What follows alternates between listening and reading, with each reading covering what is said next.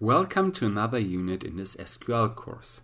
In the previous session, I talked about how we can use SQL to generate new columns or drop existing columns.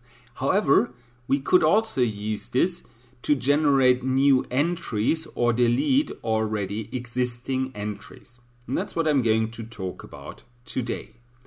So first off, if we want to add a new entry to our table, we're going to use the so-called insert into part.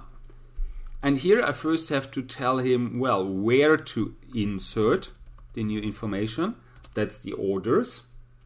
And then I have to tell him in rounded brackets, what's the structure of the data to be entered.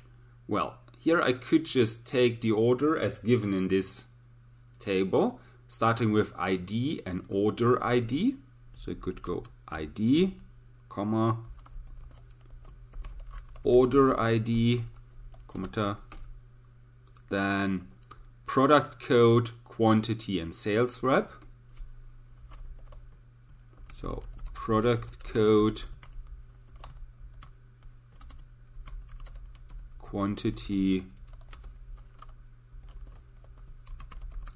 sales rep. So now he knows whatever he will get from me will have exactly this format. So the next part is actually giving him values. Again, similar fashion in rounded brackets. First off, well, he needs an ID. The idea here, ID here in this case is it's always a running number. It's always increasing. So if I would add something by hand here, I would get a 15. And that's a big problem. I cannot use SQL to directly give me the next running number. So I have to do this part by hand. So I have to keep up here, go with 15. Then the order ID, let's say A005, because the previous order was A004. Then a production code. Let's say that's L0112 for the product. Then we need a quantity, let's take 25. And finally, a sales rep. If I'm going to use it as is, I will get a big problem, because at this point, I actually have 3 positions which are texts. Whenever I'm going to add a text, I have to put this into quotation marks, into single quotation marks, else he will not copy this correctly. So to get it into the table the way it's supposed to be, I'm going to go like this. Okay, I did make a mistake at one point. Yeah, I'm using a semicolon here, should be comma. Okay, it's fixed, I can save it. And well, at this point I see here, it has this plus sign. So this tells me he's going to add something to my table. I will just close both of those tables and then execute this. Click here. Well, it's going to change the content of my table. Yes, I want this to. He's going to add 1 row. Yes. So let's have a look. This was the orders table. I have here ID 15, order ID A005 with all the information I just added in this context.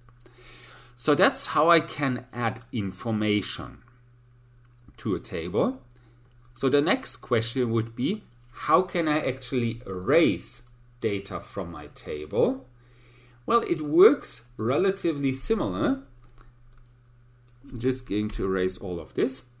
At this point, I'm going to work with delete from, not insert into, but delete from. But I still have to tell him which table. If I just keep it as is, it will delete more or less the whole table. So I'm going to go into a bit more of detail. I'm going to tell him where, so the condition, which cases to erase, which in our case would be simply the case I created, and that's easiest found with order ID, and the order ID should be equal to A005. Again, I'm looking for a text, so I have to put this in single quotation marks. So he will erase all these entries where the order ID is A005. If I save this, first off, I see the sign, the symbol down here changes. This has this red cross in front of it, which usually represents erasing something, dropping something like this. So this tells us when I execute this, this will delete something in my tables. Okay, I'm going to do this, double click, modify my data, yes. I'm going to go and delete one row from the specified table. Yes. Let's have a look at the orders. I just erased the table the entry I earlier created. And well, that was what I actually expected it to do. So that's more or less almost everything I wanted to do here. I could add one small part. I'm going to go back here. What if you just want to delete everything you have? Well, then erase the last part. And he already made this a bit clearer, because at this point he put this asterisk here in this case. So this means delete everything from the orders. If I want to delete not everything but only selected entries, I could put the entries here and then continue in a way we discussed before. So that's more or less it.